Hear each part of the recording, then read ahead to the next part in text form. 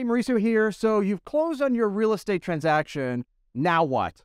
Well, in today's video, we're going to talk about the 10 biggest mistakes most real estate investors make after they close their property. Number one, keeping the property in their personal name. This is probably the biggest asset protection mistake most real estate investors make because you have unlimited exposure. Doesn't matter how much the property is worth. If something happens to that property, you as the property owner are going to get sued and your exposure is unlimited. I don't care if the property only has $10,000 in equity or it's underwater in equity or whatever. The owner of the property is 100% liable with unlimited exposure. So if somebody dies, then you are going to be 100% responsible. And if the judgment is for $5 million, $10 million, $100 million, you've got no protection whatsoever. The other pushback I sometimes get is that, hey, Mauricio, I don't really own anything. I just started. I'm a kid. Or I just don't have any assets to protect. Why bother? The number one asset you have in that case is your W-2 job. And these judgments, once they come against you, are good for 10 years and can be renewed. So we're talking about your current streams of income, whatever your job is,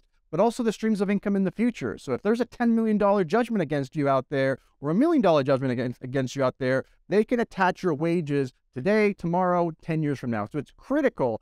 Absolutely critical to make sure that once you close on your property, if you haven't already closed in an LLC or some other similar entity, you want to make sure you transfer that title to the property from your personal name over to an LLC, a limited liability company, so now that the LLC is legally responsible for any liabilities. The second mistake I see is even when people set up LLCs, they don't separate the assets from the liabilities.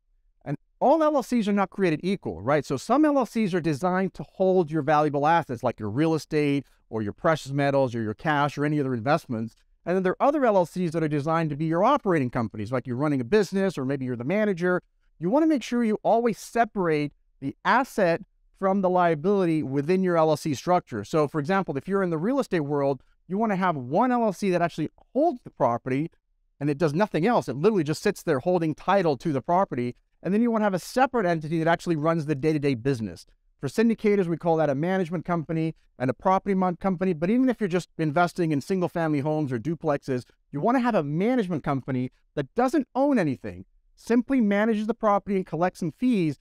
But in the event that something were to happen, the management company should get sued because that's the company that's doing all the work, but that the asset is safely tucked away in a separate LLC. So make sure your assets and liabilities are separated within your LLC structure. Mistake number three is not thinking about privacy. Back in the day, I actually used to work for a plaintiff's attorney that used to go after people for car accidents, sort of the ambulance chaser, right?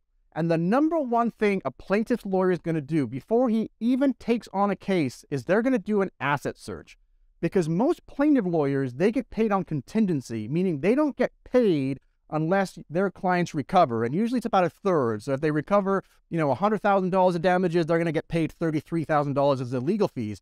But if they recover zero, then they're going to get paid. So the plaintiff's lawyer is going to make sure that if they win in a lawsuit, they want to make sure that there's assets behind there that they can collect. Everybody forgets that it's a two-step process. Step number one is to win the lawsuit and actually get a judgment against somebody. And step number two is to actually collect on that judgment. So privacy really helps to sort of prevent a lawsuit from happening in the first place because plaintiff's lawyers don't want to go after somebody. I mean, just think about it. If a plaintiff lawyer spends the next 3 years of their life going after a defendant and it's a slam dunk case and it's easy to get, but at the end of those 3 years, they can't collect any money, they're not going to want to do it. And there are very, very few plaintiff's attorneys that will do this on an hourly basis. So having your assets sort of tucked away so that when that plaintiff's lawyer actually does an asset search, they can't find most of your assets. Yes, you want to keep a bank account with a little bit of money so they can find the bank account.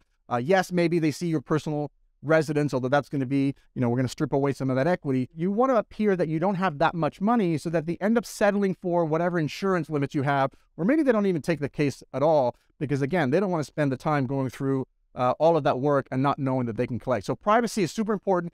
We're not relying on privacy. You should always be able to go in front of a judge and show them your asset protection structure and LLCs. None of this is nefarious or anything like that, but you want to have the privacy so they can't even find stuff on the front end, and it sort of deters people from even filing a lawsuit or encourages them to settle once a lawsuit has been filed. Mistake number four is relying on living trusts.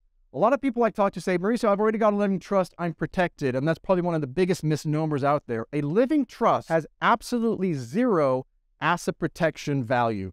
A living trust's sole purpose is to avoid probate, meaning if you pass away, you don't want to go through the probate process. It's expensive, it's public, you're going to be paying an attorney that you don't even know, or your estate's going to be paying an attorney, and it takes 6, 9, sometimes more than a year to process. So you want to avoid probate, so every single person should have a living trust. But because the living trust is revocable, meaning it can be changed, and you're the trustees, and you're basically managing the trust, it doesn't provide you with any asset protection value whatsoever. So don't rely on a living trust. Make sure you have LLC structures in place or asset protection trusts, which are irrevocable, but don't rely on a living trust.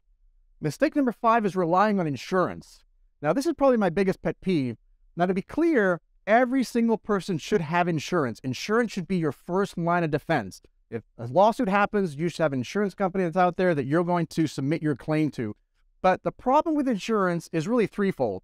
Number 1 is that many times your particular issue is excluded from the policy, meaning you're thinking you're making your premium payments thinking you're covered for a specific loss, but then when the actual loss happens, it turns out you're not covered because of all these exclusions.